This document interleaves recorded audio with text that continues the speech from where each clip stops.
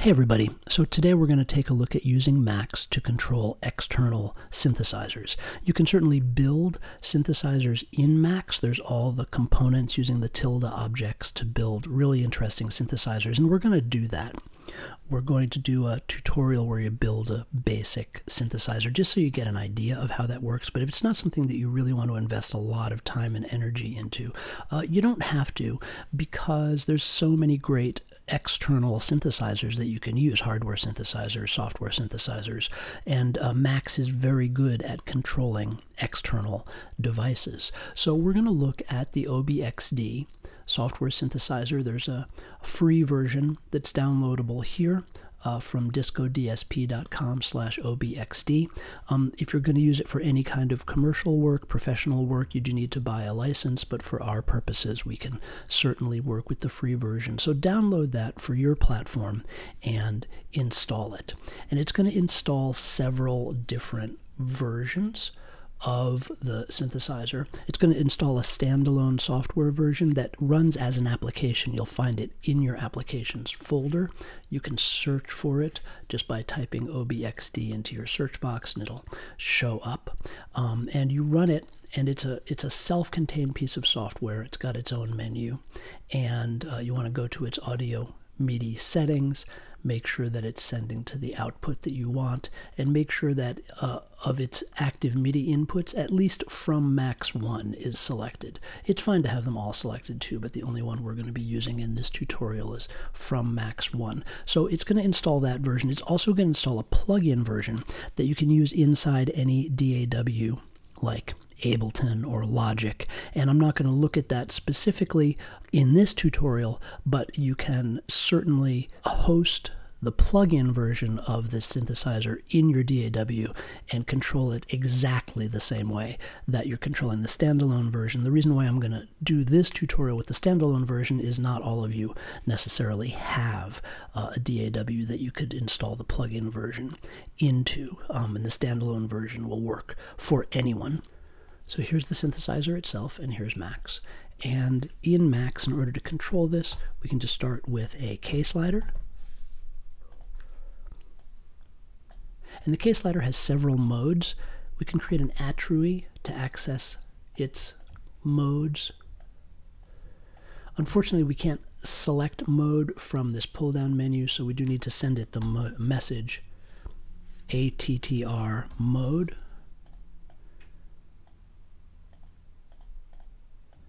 Click the message box to send it, and now we can choose between its three modes. We'll start with touchscreen mode, since that allows us to press and release keys.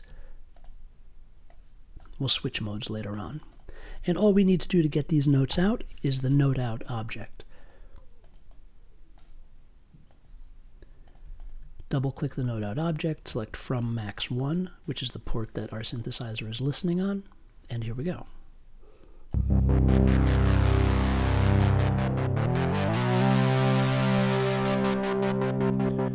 We're controlling this external software synthesizer from Max. So in the synthesizer, we see that there's lots of knobs and buttons. This is a virtual analog synthesizer, so it's emulating an analog synthesizer where every aspect of the sound would be controlled from these knobs on the front panel. So there's no hidden controls here. Every aspect of the sound you're hearing is a reflection of the configuration of these knobs. Now, because this is software, there's a menu here where we can make new presets, import and export presets, etc., and choose between different programs.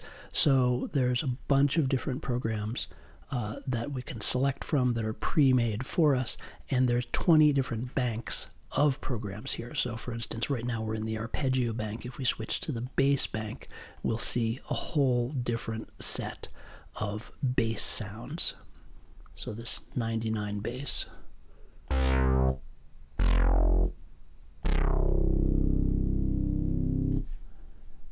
you can explore all these different sounds, and then any change you make to the controls on the front panel will be immediately reflected in the sound. So if I switch to monophonic mode,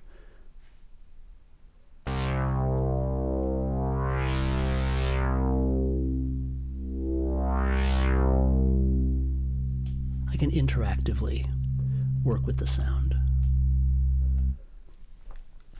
We can change which sound is selected by making a program change. In Max, that's the object pgmout, program out.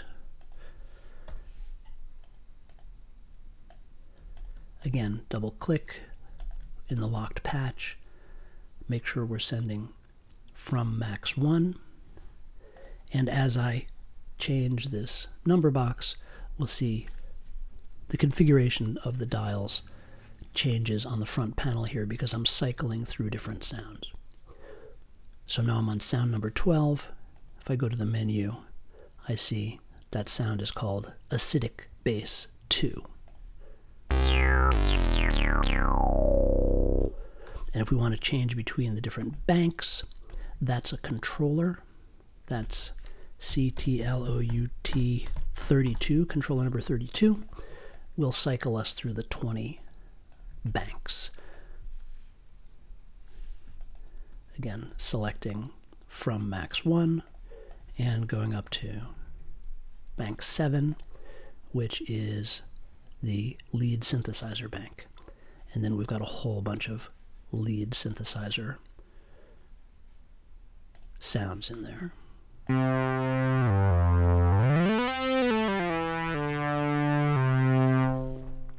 Any knob on the front panel here can also be controlled from Max. Those are all controllers.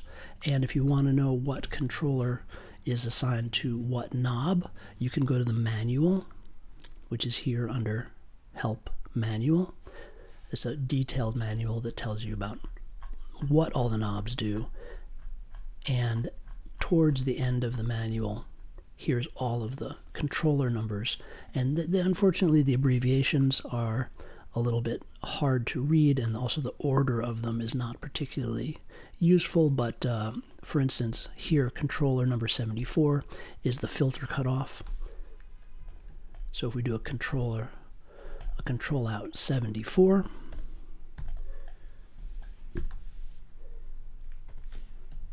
stick a dial on that.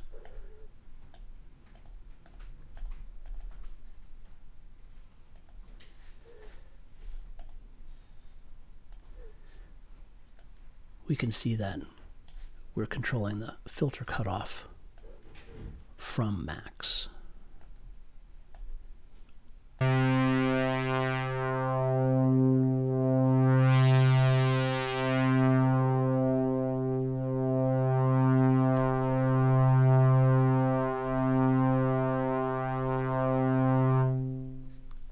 Now, if you do get a stuck note, which is very easy to do when you're in monophonic mode, you can use the all notes off controller, which on every synthesizer is going to be controller 123. Send 127 to controller 123. And if you have stuck notes, it will clear them. Another way within Max to avoid stuck notes is to put a flush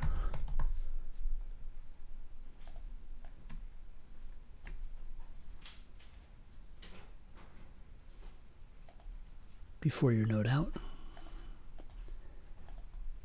And when you bang that, it will clear any stuck notes. But it's good to have both of these in your patches if you're dealing with external synthesizers, to be able to flush notes that are stuck in Max, but also flush notes that might be stuck for some other reason in the synthesizer. And of course, you want to label everything and take good notes. I'm moving quickly here. You want to move much more slowly and deliberately as you study this material. This is the filter cutoff. This is all notes off. This is bank change. This is program change.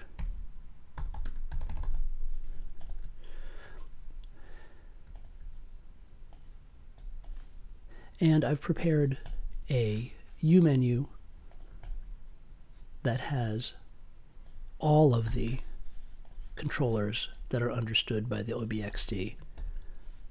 That's available on the Discord, where you can choose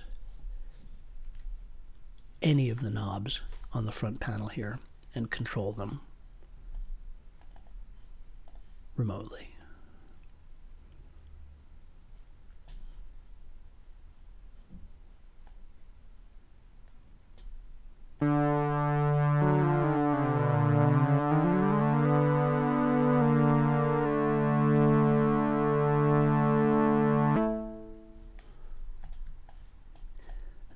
Creating multiples of this would allow you to control many different parameters of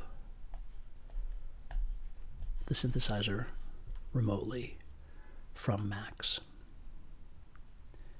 And of course, this is just the starting place. Where you want to go from here is to build something around this, like, for instance, a simple sequencer.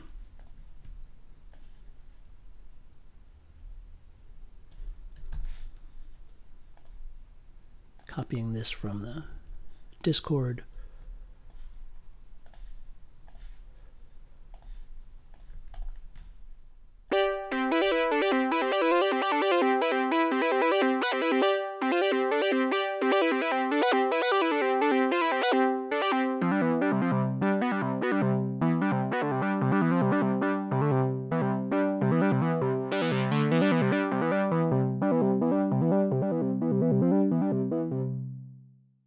One limitation that might come to mind as you look at this is there's only one of these, so you can only play one sound at a time. And that's true, but it does allow you to select your MIDI channel. So I could say channel 1, and then this instance of the OBXD is listening on MIDI channel 1. So anything I send to channel 1, program out 1, control out 32.1 is going to go to devices listening on MIDI channel 1. And you can open another instance of this synthesizer that's listening on a different channel, so you can have multiple different sounds. Now, unfortunately, on Macintosh, it's hard to open multiple copies of the same piece of software. If you try to reopen OBXD, it's just going to take you back to the one that's already open. So you do need to go to the terminal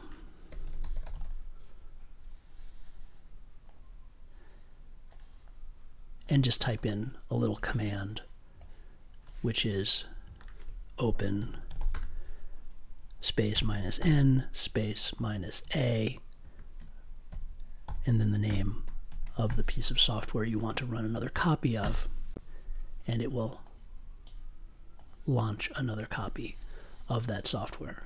This one is has a different skin on it, but there, now they look the same. And this one I can assign to MIDI channel 2, and now I can play these two synthesizers on different MIDI channels. Another thing you might be realizing is that when you have all these MIDI objects in your patch, it's irritating to have to go and click and select each one, particularly since you'd have to do that every time you close and reopen the patch. So it's quite easy to use the MIDI info object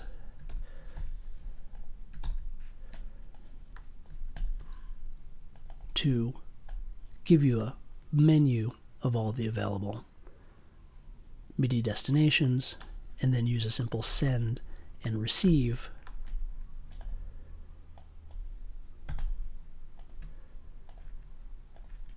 to set all your MIDI objects to be sending to the correct device. So I select from Max 1 here, and it sends to all of my MIDI objects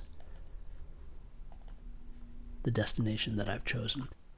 And that's a quick introduction to how to control an external synthesizer from Macs.